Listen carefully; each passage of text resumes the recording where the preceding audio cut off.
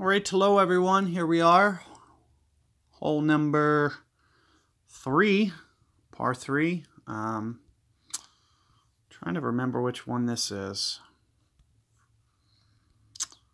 I think I'm set up the way that I need. Let me take a look. Nope, I'm not.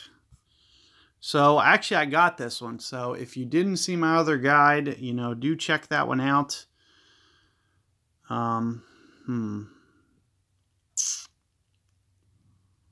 Not many balls for what I would like to do. I'd like to give you guys kind of a different shot, but this account is really thin. I'd really like to just use that navigator again. Another thing you can do is you can get away with the Marlin. Similarly, I don't mind, I guess, using this spider.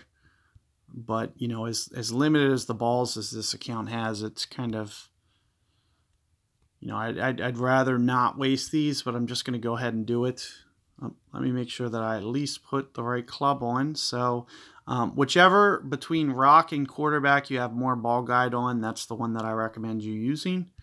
Of course, you already saw me get this one. We use the min number. So do just kind of set your bag up, min number. I don't really use any elevation, and if you want to know why, you can check out the master guide. I kind of thoroughly discuss this with the master. So my very first master guide, I kind of talked about this, and what happens is you shoot over this water, right? But then the green's elevated.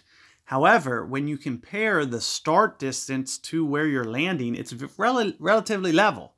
So, there's a lot of discussion. Like people want to say, oh, well, this hole's downhill. Well, no, I mean, maybe it's uphill because the green's elevated. So, but what you see is your landing zone is very in line with where you are. So I don't use elevation for this hole.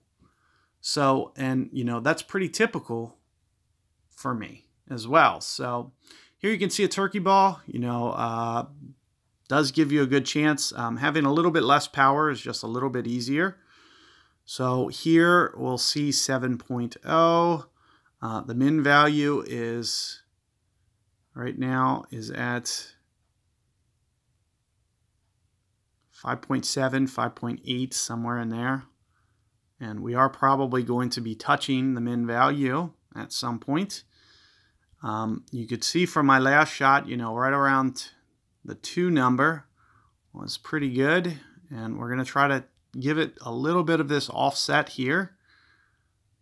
And 5.8-ish rings right in here. Perfect ball. So let's see how this looks. It looks like I might come up just a wee bit short. So do make sure that you're at least putting that ball guide a little bit up the hill, because you could see, I did get this with a navigator, and it looks like, with just a little bit more wind effect, I didn't give it enough, power up that hill. So, play around with your land zone, pay attention to my other guide, because, that height on the hill that I used and where that second hop looks, you'll probably want to line it up with your second hop. So whatever my second hop looks like, try to always mimic that. With your shots. It's going to help you with distance control and be able to make sure that you're kind of, not having something like that happen where I came up short. If you pay attention to that second hop and set it at a very similar height to what I did in my other shots, it will probably give you very consistent results. And, just keep that in mind, and, always be watching my shots before you go to shoot yours, just so you can kind of get that memory ingrained. So it's good practice to go watch my video and then shoot directly after and just try to match up every single thing that I do, and then go through your checklist and do it. So good luck there, and I'll see you guys for hole 4 coming up.